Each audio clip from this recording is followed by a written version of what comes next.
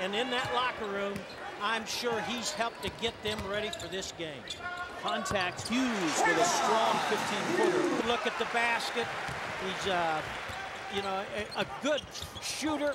But that's a good shot he's left open. Hughes Fights a youngster, but I want to tell you something. He's doing a good job. Oh, Johnson got shoved. Yes, Flowers he did. got away with one right Big there. time. But you know what? We're in Madison, and they recognize the skill level of that young man. Trevon Hughes, 4-point lead, and a steal. Hughes. Trevon Hughes. Now we're seeing the kind of defense that we're used to, and you've been at all levels, and it doesn't make any difference whether you're talking about pro baseball or college basketball. You need people like that on your team.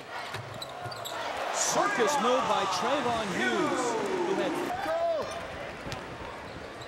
Eckrich just didn't get it down. Hughes takes the three, hits the three. What a night for Trevon.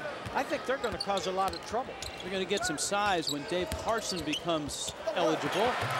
And inside is Hughes, adding to a curve. We could guard it. And that's Botts' first miss from beyond the arc.